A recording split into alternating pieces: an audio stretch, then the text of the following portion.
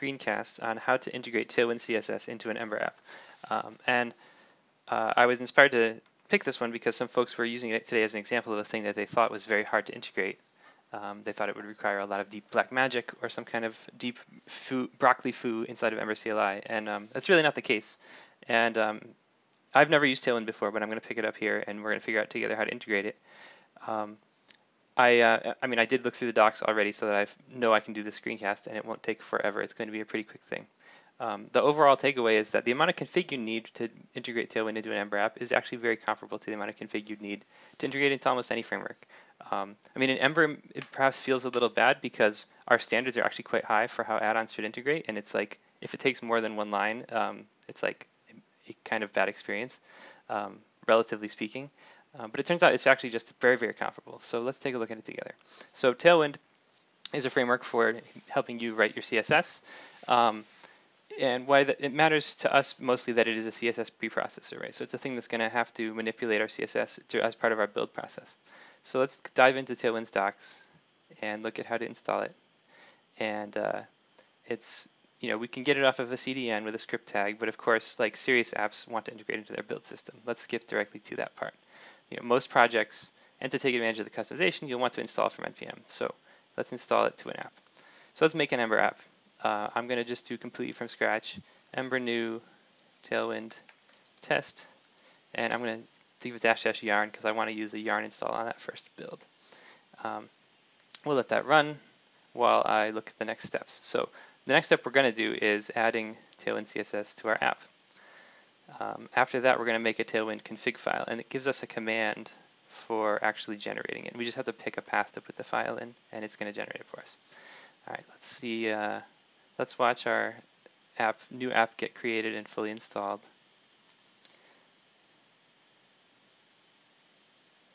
I think my screencast slows down the build times quite a bit, but we'll see.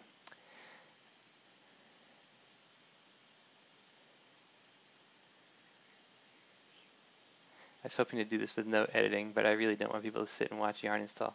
All right, let's see. Here's our app. It's a normal Ember app. We could of course start it up, but I think folks who've worked on Ember apps have seen what that looks like. Let's just go directly to our next step, which is we're going to add Tailwind CSS. There it goes, installing that. And after that, we're going to do their init step. While the install is running, it looks like almost done actually. Yeah, okay. We could do it in order. So now we've got Tailwind, and of course we just added an npm dependency, so it hasn't done anything for us really yet. If we look at what's going on in our app right now, right? I have my initial commit that Ember CLI put there, and then I have the changes we just added, which is just adding Tailwind. Okay. So let's use the command here to make a config file, and we have to give it a file name. So, you know, by convention, we already have a config directory in an Ember app, so I'm thinking that's a good place to put our Tailwind config. So I'm going to call it config tailwind.js. Okay, and that ran. And just if you haven't seen this way of calling an npm program before, like node modules.bin tailwind, that's basically, if there's ever a command line program that came as the dependencies of your app, you can always find it there. It might not be globally installed on your machine, but you can always find it this way. So that's probably why they wrote their docs this way. Okay, so now we should have that file. Let's take a look, and yeah, there it is. And so I can open it up and see I've got all this info and all default config and all the things that Tailwind gives us. So that all looks fine. Now, the next step says to use Tailwind in your CSS, and it shows us some things that we should put into our CSS. There's actually several different sections that you put in so that you can interleave your own stuff in between them in the right order. But it's mostly these three lines that matter: Tailwind preflight, components, and utilities, right? So if we wanted just a completely empty startup, we could do that. So let's go to app styles, app CSS, which was already in our app. It just has nothing in it yet. And we'll do Tailwind preflight, Tailwind components, and Tailwind utilities. I mean, I could, I guess, grab this whole thing with all the comments, but I don't really want that right now.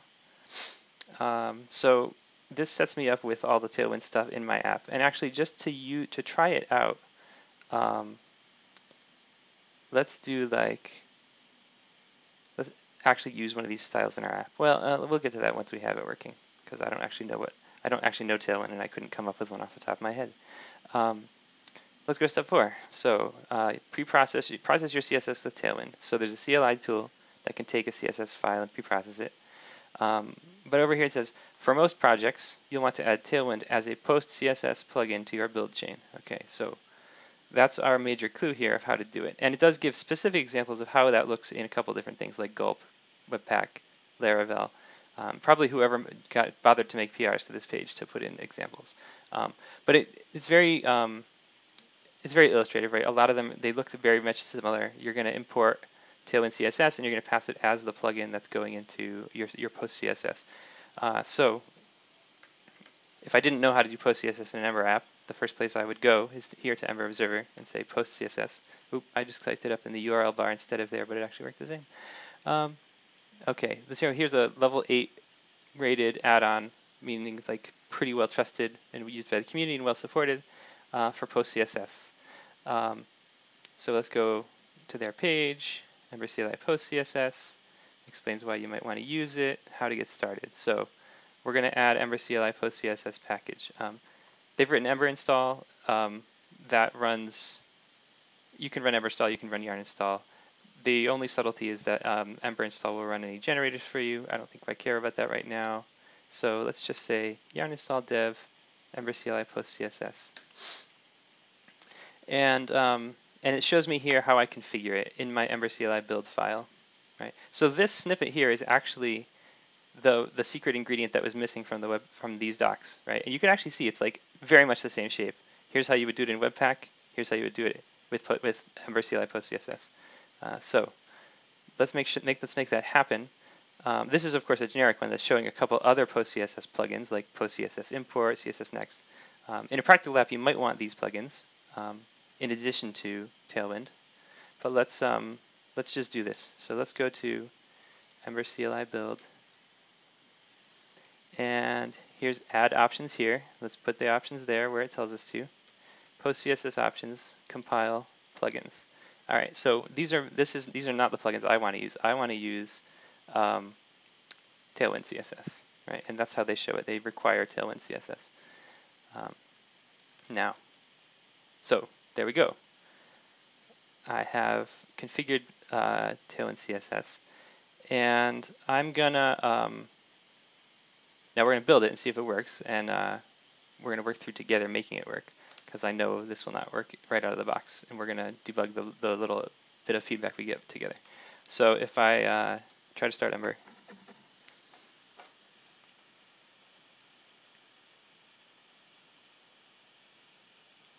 my build times are really slow when I'm screen recording. It's usually a lot faster than that. It's my CPU being pegged apparently. Okay, oh, it actually built.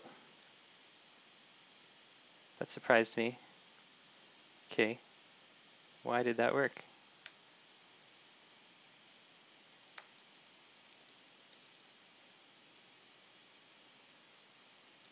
I wasn't expecting it to. Oh, because I don't really have Ember CLI post CSS. Yarn install dev Ember CLI post CSS. It's supposed to be there, but it's not there. What happened to my install fail? That is very weird. I don't know, maybe Yarn messed up because this doesn't say Ember CLI post CSS. And that's very weird. So as a learning point here, right, I'm looking at my package.json to see what's changed, and I should clearly see my new package here, and I don't. And even if it's in my node modules, Ember CLI post CSS, no, it's not. Okay, so it's clearly something weird happened there. Oh, you know why? Because I'm silly, and I said yarn install instead of yarn add. Yarn add dev Ember CLI post CSS. And I'm surprised it didn't yell at me, actually, because usually Yarn is smart about that. If you just say, yeah, anyway. Yarn install is when you just install everything your app needs. Yarn add is for adding new things. My bad. So now we actually have it. Now I can see that it's there. And Yeah, it's in the right section and all that. Okay. So now let's try our build, and here's where I'm expecting to hit one bug that I happen to know because I did try this before I started recording. I'm leaving the bugs in, warts and all, so that we can look together at how we get through them. So here we go. Build error, post-CSS compiler. Path must be a string received from two math parser browsers. Okay, so like, and if we, and Ember CLI gives us a much more detailed report on the error here. So if I grab this file, just grab that file name. Let's just like open it up in my editor. So like this is a full report that you could easily like share on GitHub as a bug report. So it has everything about what your app has in it and you know everything that was going on at the time. But it also has a full stack trace of what happened. And the error that we got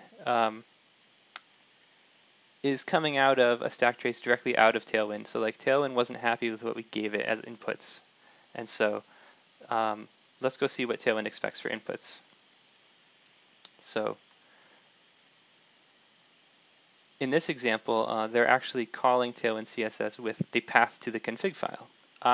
So it looks like the TailwindCSS that we import takes the path to our config file as an argument. Okay, so we can do that. Let's try that as the next step. So here's where I was just doing module require TailwindCSS.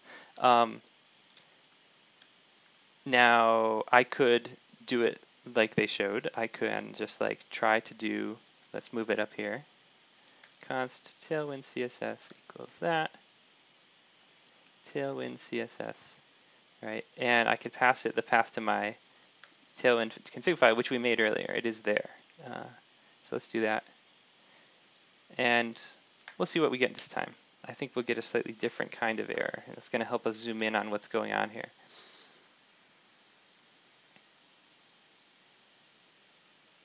Okay, plugin.module is not a function.